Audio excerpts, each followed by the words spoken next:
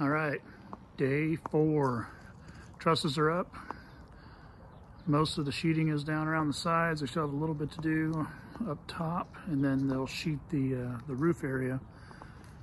And then pretty much most of the framing's done. So we'll be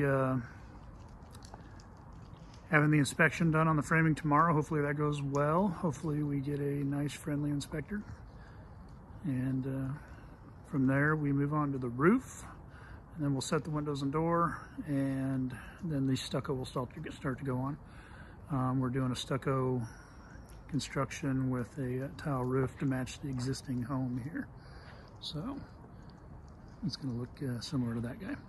So, but there it is so far, day 4. Big change back here.